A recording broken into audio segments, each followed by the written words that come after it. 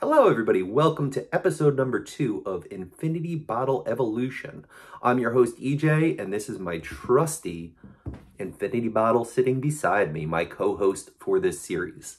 Today we're excited to bring you episode number 2 and do another tasting and tweak the bottle a little bit.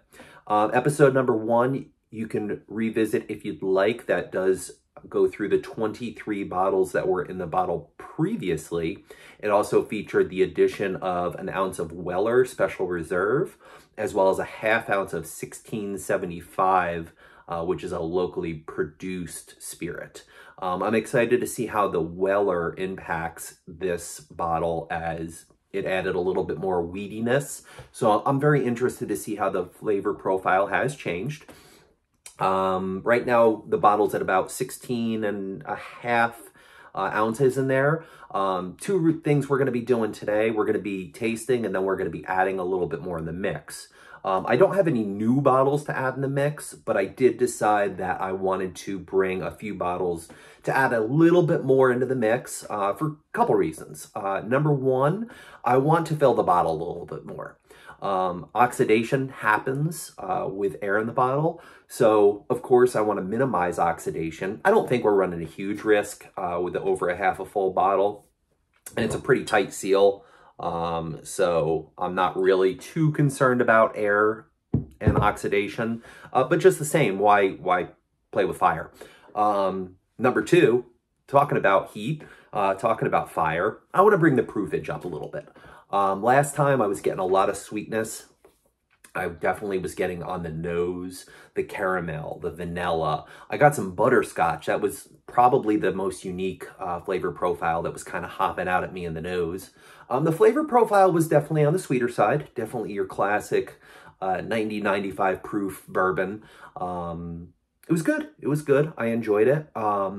Today we will taste a little bit, see how the Weller and the 1675 have impacted the flavor profile, and we'll get to pouring a couple bottles in here to give it a little bit more of a top off. All right, let's get going. So we're going to start off with a taste. And today I'm just going to do a half an ounce, just something to wet the whistle and really be able to know what's going on with the bottle. All right, I really love the color profile of this bottle. It's got a nice dark tone. Don't know how well the video is bringing it forward, but it's got that kind of like coppery sort of kind of color. It's not that whiskey sort of honey sort of color.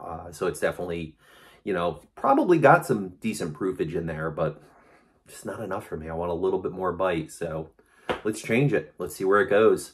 All right, so on the nose, I'll tell you, I'm definitely picking up the fact that I added the Weller in there. I'm definitely getting a little bit more of that like weediness. Seems to have mellowed out a little bit on the nose, honestly. It doesn't have as sweet of a flavor profile in the nose, so that's pretty interesting.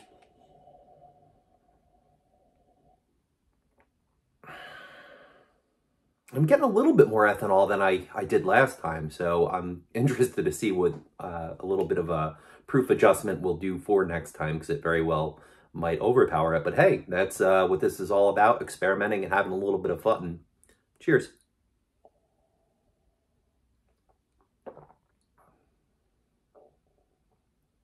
Oh, that's nice. It's definitely developed. The Weller definitely did something to the mix. Definitely... Nope, I'm getting a little bit of that Kentucky hug going right now. But yeah, definitely brought the sweetness down a little bit.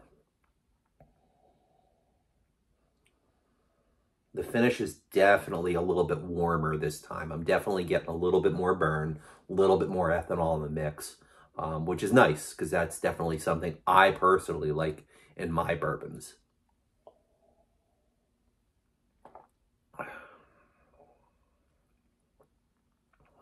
It's pretty good. It's pretty good. But once again, I don't want to change my plan too much.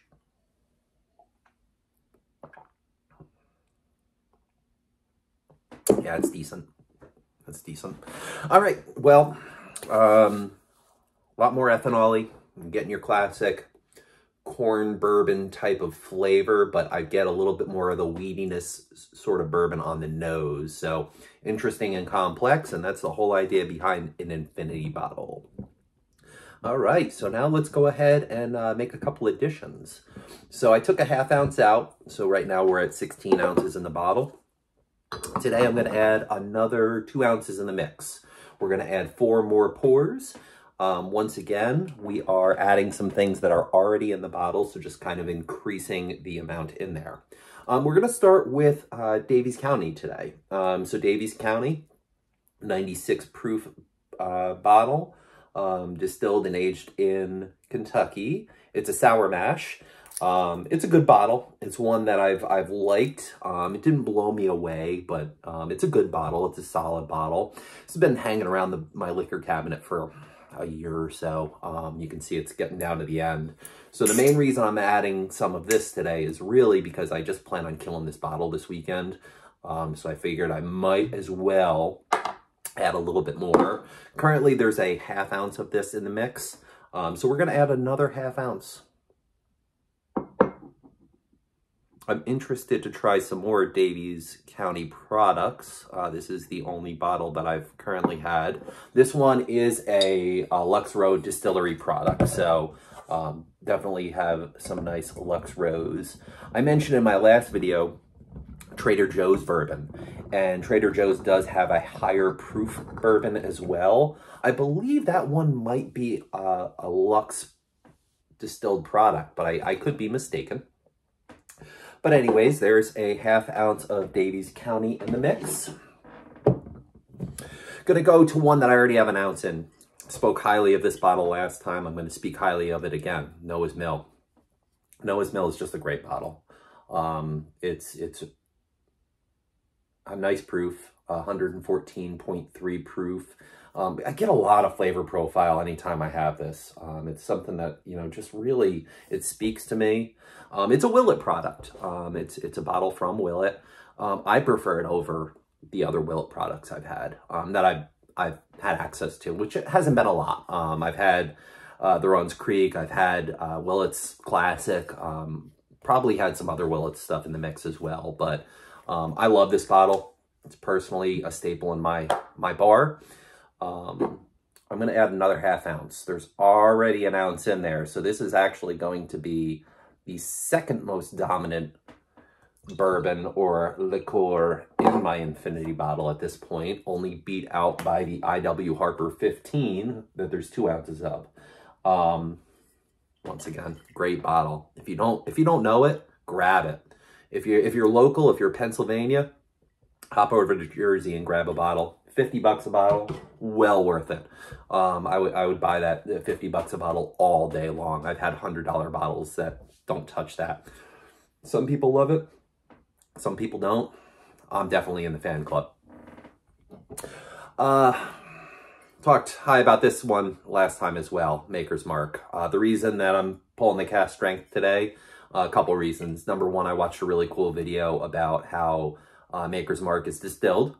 I think it was on the Eater, if I'm not mistaken. But watch that just today. So kind of interested to, you know, kind of touch my Maker's bottle again now that I just watched a video on them. This is another high proofage. So this one, when I talked earlier about how I wanted a little bit more heat in my bottle, that's exactly why I reached for this bottle today. So right now the Maker's Cask Strength, 110 proof. There's a ½ ounce in the mix already.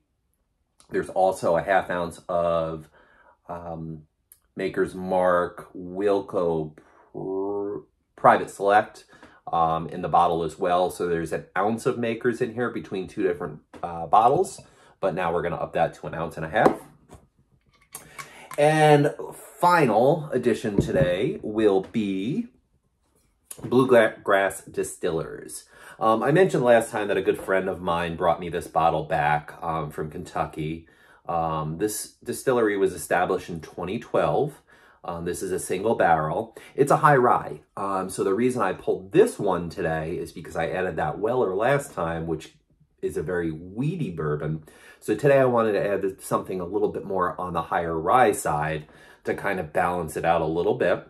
This also has some nice heat. I mentioned last time that this is kind of a younger tasting bottle in my opinion. It's probably the proofage. This was barreled on February 16th of 2018. It's bottle number 88. The proofage is 113 on this, so it's a nice bottle. Aged for at least 2 years, so that'll tell you right there that that's why I was tasting the youngness in it last time. It's not a super mature bottle, but that doesn't make it a bad bottle. I personally find that with a lot of these younger distilleries that you can kind of taste the age in the bottle. You kind of taste, or the lack of age there.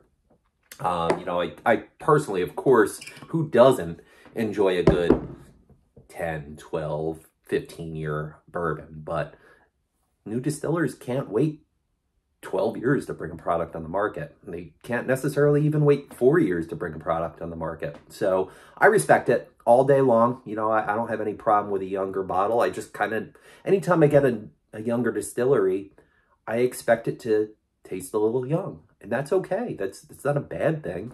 Sometimes I want a younger tasting bourbon. So anyways, that's what we're looking at this time. So now my bottle's up to about 18 ounces in there. So it's slowly but surely growing in size. We're going to cap it and we're going to put her away until our next video.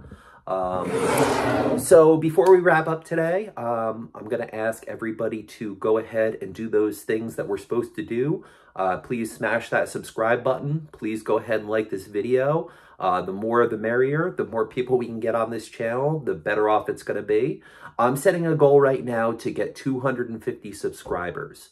When I reach 250 subscribers, I am going to give away a 2-ounce sample of my Infinity bottle. I plan on doing contests from time to time. I plan on doing hopefully trades with some other Infinity bottle makers out there, so I can sample their products side by side with mine. I really do want to make this channel pretty community driven. I really want to get other people involved. I want to hear about other people's Infinity bottles.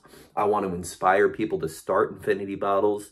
I want to give some of my bottle away. I want to drink with my buddies and have them by my side talking about these bottles and what they're smelling and what they're tasting as well. And I'm just excited to be here. I'm excited to have you all along on this voyage with me. And I'm excited to responsibly sample this bottle and from time to time share it with people, and from time to time add some new things in the mix and have some fun. Thank you for joining us today. We appreciate your support. We look forward to many, many more videos ahead of us. And once again, please hit that subscribe button for me. Really need your support in, you know, making us stand out in the algorithms and making us the go-to Infinity bottle series on YouTube. Thanks for watching. Have a great weekend. Stay safe and drink responsibly.